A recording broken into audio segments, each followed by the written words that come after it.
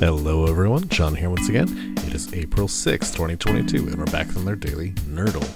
As always, if you know this puzzle yourself before seeing the answer here, feel free to pause the video and go to nerdlegame.com. That link is in the video description below.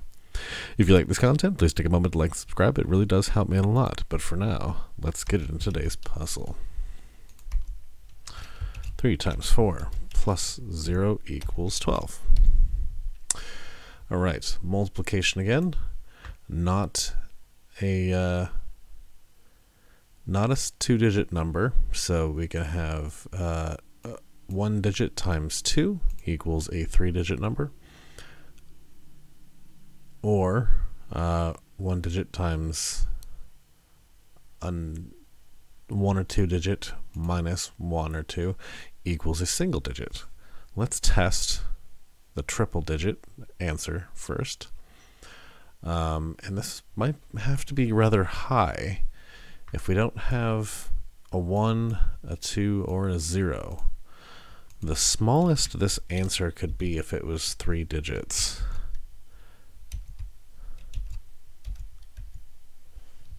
Oops, I wanted that to be multiplication as well. Sorry, that's what I wanted to type. Equals 333. That is the smallest that we can make over here. So,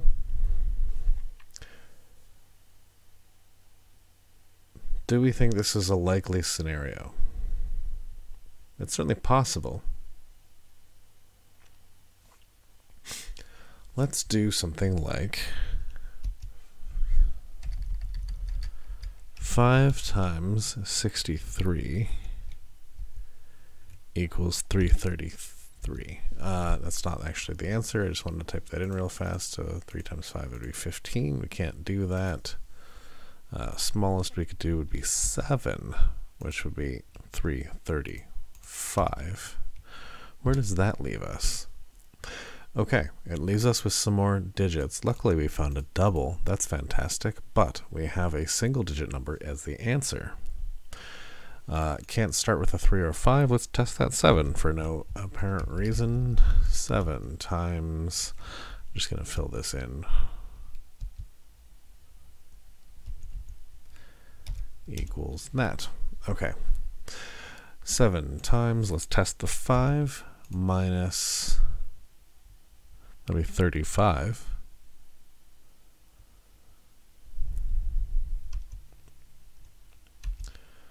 Let's actually test a double 7. Why don't we do that? 7 times, oh, we can't do 6.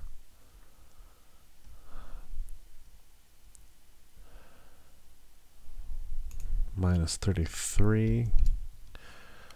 So that'll be 35. Minus 33 would be 2. We can't do that because we don't have a 2. 7 times 7 minus 33, that'd be 49 minus 33, too big. I don't really know why I'm stuck on the 33 being here. It's not possible. Let's do minus a 35 going here. We don't have a 0.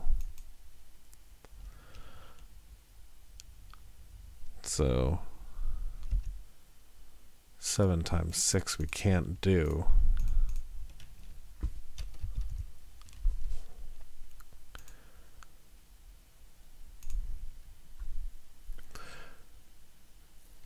Need to work on this methodically. I kind of just put that 7 in and I'm operating under the assumption that's how it works.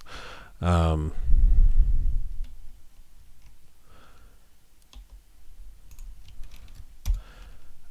actually doing subtraction there, not anything else. Guessing this is probably going to be multiplication of two single-digit numbers minus a 2-digit equals a single digit here. Fairly certain that is going to be true. Now, this 7 is the lowest this can be. 5, let's see, if we do a 3, we don't have a 2 or a 1. So we are going to end up negative with the smallest number here being 33. This would leave us negative. So moving this up, this would work. We end with 2. We can't do that, however. 35 minus, yeah, again, that's going to be the smallest we can do.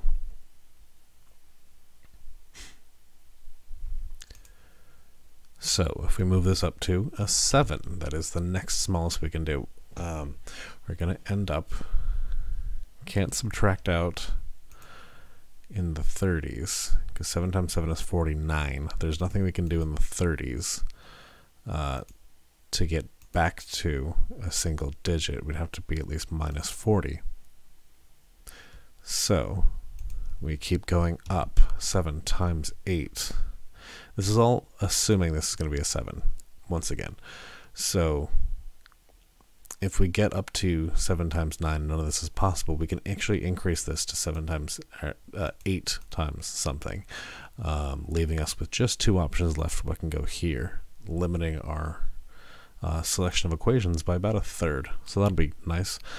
Okay, back to it. 56 minus, the lowest we can do is 33 here, would leave us in the 20s. Can't do that. We'd need to go up to, how about this? 53 equals 3. That works. Okay, we are certainly on the right track here. We just don't have them in the right order.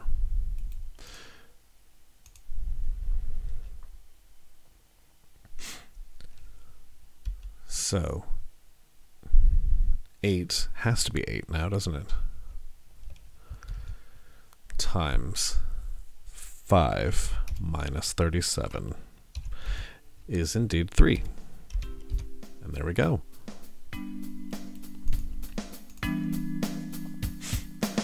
Just kind of a slow grind towards the answer. Very fun. Thank you so much for watching. I hope you enjoyed it. Remember to like and subscribe, it really does help me out a lot. And share this video with anyone you think would enjoy some daily math puzzles.